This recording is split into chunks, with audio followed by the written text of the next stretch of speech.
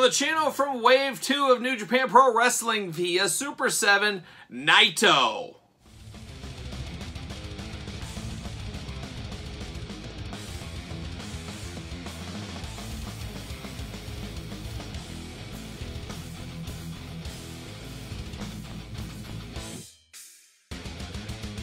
Welcome everyone, Kyle here, and welcome back to the channel for another New Japan Pro Wrestling Series 2 unboxing and review via Super 7. And for all your Super 7 needs, including New Japan Pro Wrestling, hit up Big Bad Toy Store, link in the description below. And of course, as I always say, go to Big Bad Toy Store, pick up your Super 7 items as you do not pay until they ship. Link in the description below. And today, we've got Naito. Yes, he is here today, the final piece of the New Japan Series 2 puzzle, as we've unboxed all the other ones on the channel here. And hopefully you guys have been following along. Hopefully you subscribe to the channel, all that kind of fun stuff. But maybe we saved the best for last. I don't know. You guys will be able to tell me, and maybe I'll be able to tell you, as at the end of the video, we're going to rank the entire set. And we're going to do this review like we do all the other reviews on the channel. We're going to take a look at the packaging. We're going to talk about it. We're going to unbox it. We're going to talk about it. We'll see where it goes from there. And Naito, my first experience with him was during his little run he had in TNA back in the day. That's where he first became on my radar.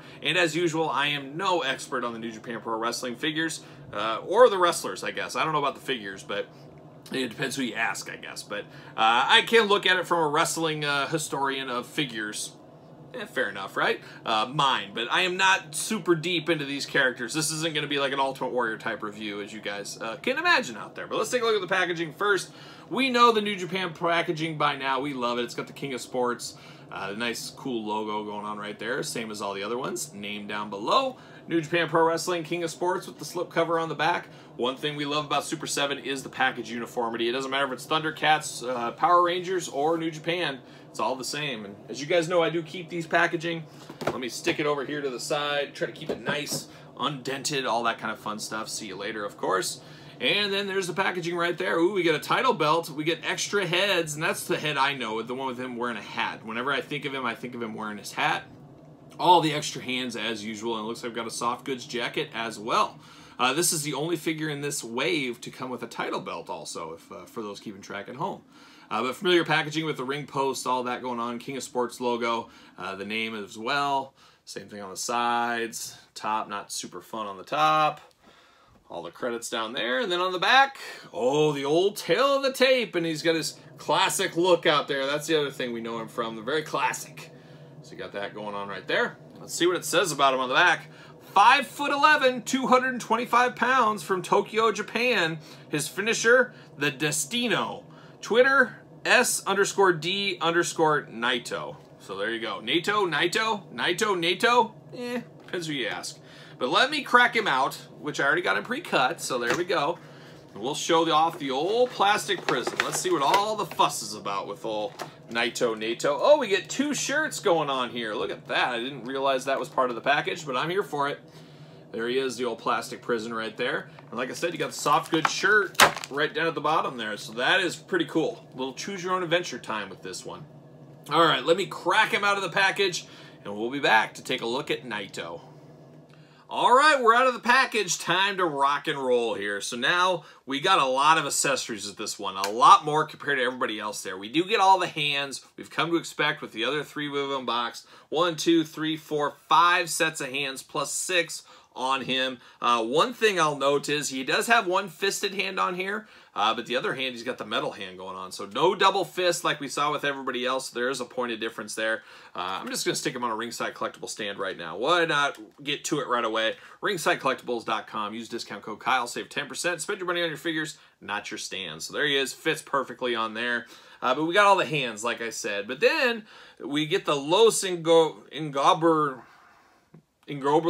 I don't think I'll ever be able to pronounce it. You know, I can barely speak English, let alone any other language under the sun out there. But we do get that soft goods shirt. And one thing about Super 7 that they promote on their shirts, and depends how you sit. Where do you sit on this? It is actually like a shirt. It pulls off and on like a shirt, where Mattel, some of the companies out there, they have Velcro on the back to undo the shirts. And honestly, I think I prefer that because it is a lot easier. This one takes a little bit more work to get on your figure. It's like putting a real shirt on a person is what it's like. So some people do prefer that. Personally, I do not, but to each their own out there. So you do get that extra shirt, which I was not aware of. You guys know we pre-ordered these well over a year ago, so you forget what you're all getting by the time they do come. So we do have that. We do have the IWGP Intercontinental title here. Now, you got to be delicate with these titles. We learned that in Series 1 that a lot of them broke and snapped, unfortunately, so I'm going to be extra gentle with this, but a nice white belt, Intercontinental title belt. Not quite the Ultimate Warrior's white Intercontinental belt, or Shawn Michaels' white Intercontinental belt, or Cody Rhodes' white Intercontinental title belt, or The Miz. We'd go on and on, couldn't we? But very interesting. It's nice to get a belt, though. Like I said, this is the only figure to get a belt in this series, too. But then we get the extra head, and once again, when I think of Naito, I think of him wearing this hat. He wears it awfully high on top of his head, but that must be the style over there. But he does have his hat on, which is pretty cool, and he's got kind of the winking eye there, so you can do the gimmick there. And he does have the hands, so you can put his hands up there. I mean, that's how you're going to have to pose him. That is his almost Hulkamania pose, some might say. So we got a lot of accessories in this one. And then the accessories continue as we do get a zipper jacket. And the thing that takes this one to the next level is it has an actual zipper on it. So you actually zip this up and down. Man, that is pretty much next level. You do not get that on a lot of action figures. That is for sure out there. And then he's got beautiful coloring here with the blacks, the reds, and the whites. Got the sand hour clock on the side here. Got a little logo action on the coat. He's all about the Tranquilo on the back of his shirt there. He's got that going on, and then he's got, of course, his faction's name on the side, which I'm not going to butcher again. Does have a nice hoodie with this one, of course, as well. So, man, that is next level stuff on this jacket here. I mean, I don't think I've ever had a wrestling figure with an actual real zipper hoodie going on. Oh, holy cow, and we've got a lot going on. We got more surprises. Now, how do I get this jacket unzipped? I'm a little nervous here. I don't want to break anything. I'm going to pull these hands off. I'm going to pull this head off, and I'm hoping I can just slide this off the top, maybe.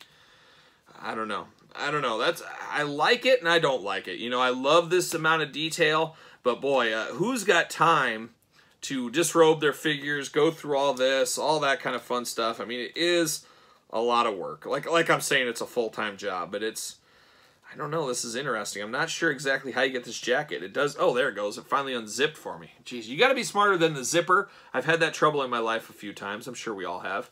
But I got that off there. That off there. But that's where the surprises keep going here. I can't believe that. So underneath, we get the IWGP Heavyweight title underneath here. Might as well switch the heads now. Why not? Got one off. So that is a bit crazy. I was not expecting to get the title belt under here, and I was not expecting to get another t-shirt under here. So they really went all out. So 2 soft goods shirts and a soft goods jacket. Man, that's a lot of accessories for one figure. Personally, couldn't you put an accessory with somebody else, maybe? I don't know, but I'm going to take this heavyweight title off. I'm going to be as gentle as possible, and I can see exactly where you could rip off the little pieces. You got to be real careful on these belts. They are not meant like a Mattel belt or an old Jack's belt or something. You got to be extra careful here. But it's silver, black strap, another title belt. Like I said, they used all the accessories on this figure. That's just absolutely crazy. But, you know, it is what it is. Articulation-wise, he is the same as all the other figures there. You've got the ankles that go all around, up and down. No side-to-side on the ankles, though. But you got the knees, single-jointed knees. Legs, you can do the splits, out, up, and forward, back. Elbows are single-jointed, hands removable all over the place. We do have nice little forearm guards, kind of sweatbands going on with nice graphics on them. Head, of course, removable. Articulation at the waist, and then, of course, the ab crunch. So all the typical articulation you're used to. And then, yeah, he's got a t-shirt. Once again, it is a t-shirt you pull over the head. So there's going to be a lot of different glamour shots with this figure. Between the 3 shirts, shirtless, different heads, different hands. There is a lot going on here. And then nice boot belt designs here going on. Just a lot going on with this figure. Boy, they really did go all out for Naito out there. And obviously a big star these days, a very popular one. You know, he's transcended New Japan, as a lot of people all over the world know him, of course. And they know some of the other guys as well. But this one is pretty interesting with the accessories, the extra heads, the hands, and all that.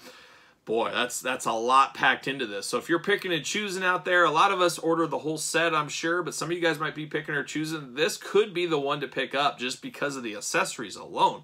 You got to think a lot of the budget was made for Naito in the set. So there it is. But very, very interesting here. Very interesting. Of course, we do get the rest of his stablemates in the line. We got Evil and Old Bushi as well. So we're building out teams in our New Japan Super 7 if we want to. There's just a lot of figures. There's 8 figures in the New Japan wave. Will we see a Series 3? I'm not exactly sure. I don't know what's going to happen there. You think it would have been announced by now. My gut says no, but you never know in this crazy action figure world we're in, especially in 2021 as we sit right now. So there it is. There's Naito. How about we do a quick end of the video where we rank Series 2 from my favorite to my least favorite. All right, we've come to the end. It's time to rank Series 2 from my least favorite to my favorite. And this one is a bit tougher than a traditional Mattel Elite unboxing is. I don't have a nice, tight connection to these guys, where most Mattel sets, Jazzwares sets, I got my favorites, I got some of that going on. So I'm basically looking at these from just a strictly figure point of view here. So it makes it a little bit more of an interesting dynamic in my rankings. And as usual, you guys put your rankings down below. Tell me your order as well. But let's get it started. So who's going to be number 4 for me? I think I'm going to go Takahashi, and nothing against Takahashi. Just doesn't have as many bells and whistles as some of these other guys, and that's what it came down to, really ranking these out here. A nice white coat on him. It does look really good, but I'm just putting him at number 4. All these guys got the same amount of hands. I mean, you got to take the hands out of it because they're all the same. They all have all that. It comes down to what kind of accessories and how toyetic are they at the end of the day, and a little bit how much do I know about them, but I'm almost equal across the board here. So there you go. So Takahashi, he's coming in at number 4.